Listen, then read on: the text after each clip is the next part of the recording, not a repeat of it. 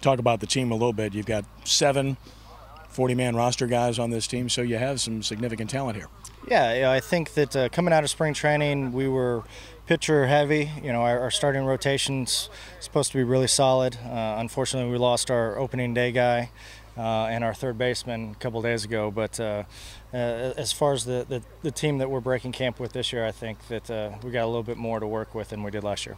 Baden Hop's a guy that's had a lot of time in the big leagues. Obviously, he got caught up in a numbers game in terms of options, and clearly he's a major league pitcher. Sean West, a guy from Shreveport, that's a good one as well. Talk about them. Well, Hopper, he's got major league stuff. With him, just stay positive, keep pitching the way that he did in spring training, and get him out of here. Westy pitched really well for us last year. Had a good, strong spring training for us. I think that they're going to help us quite a bit, and along with Kohler and Villanueva and everybody else. We've got some power arms in the bullpen, so I'm really looking forward to the season. With the similarity in climates from here in Miami and similarity in ballparks with deep dimensions, does that benefit the development of players? I think pitcher. I know as a hitter I probably wouldn't want to hit here, but I think that we have, with the pitching staff that we have, they're going to battle. Like I said, they have some good arms coming out of the pen. We've got some power arms starting, and I think that we have hitters that are good gap-to-gap hitters that throw some line drives out there. So I think the makeup of the team, that they're not going to be trying to hit a lot of home runs and get in trouble. So they'll stay with them in themselves and go from there. Obviously has a different feel for you. I mean, you're coming in as the manager as opposed to coming in midway through the season. Talk about how it changes for you. It's been interesting, just trying to organize everything. I didn't get to work with the team that much in spring training because I was still with the big league team, but just trying to get some schedules in and knowing that this is my team. It's I gotta have my stamp on the team, and it's a challenge, and it's something that I look forward to, and I'm excited. 10 guys back from last year's team that went through the Zephyr system one time or another. How much does it help you to have the familiarity with some players you saw here last year to kind of help the transition a bit more? Well, you know how they're going to react to the AAA way of life. Everybody knows it gets hot down here. Our travel's rough, so having some guys that have gone through that for a summer, that's really beneficial. Other guys can lean on them on how things work with the Marlins. So. And the guys that came back are quality guys, great character, hard workers, so it just makes my job a lot easier. How many Hispanic players participate in this season? Off the top of my head, I couldn't tell you. Let me try to go around the lineup.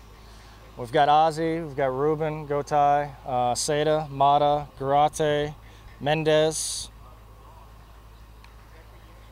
It's only first stage. Yeah, that's kind of an ambush question. No, I think that's we've got more than a couple. We've got 5 or 6, I'm sure, and then we've got Marshawn that's hurt that might come our way as a utility guy. Sanabia from San Diego though, Dominguez is just from LA. Oh, I didn't know. No, we've got some guys. I was not there when it happened. I know that he has a broken left elbow, and they're saying 4 to 6 weeks. Sanabia, I know it's a right arm injury. I don't know what the timetable is on his recovery, but two pretty significant injuries to get going right before the season. So the good thing with this team, and I talked about it earlier today, that we seem to have the depth and the versatility this year to fill in for those injuries a lot better than when we would have been able to last year. So how much of a setback would that be for Dominguez? I mean, a guy that's viewed very highly in this organization, and they want to see him in the bigs as quick as possible. It's unfortunate. He was swinging the bat well when he came down.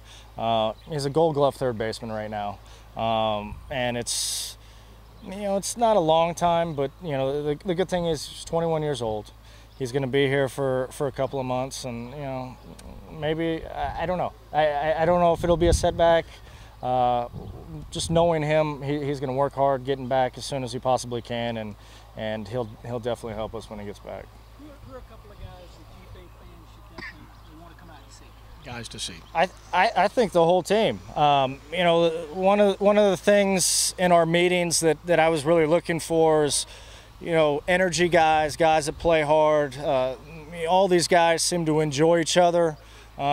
Just with my experience, I liked team chemistry and good character, and every guy that we've got out there seems to fit that mold. So being specific, you know, just by the numbers, you know, Kohler and Villanueva, you've got 30 wins between those two starters last year, so that's pretty impressive. From what I saw in spring training, everyone in our bullpen's throwing 92 plus.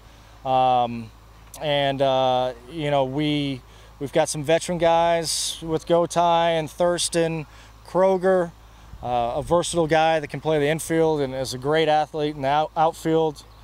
Rotino, you know, I can go through every guy. Every guy has a little bit of something that he brings to the team, and I was really happy with the guys we broke with. So I'm excited. Thank you.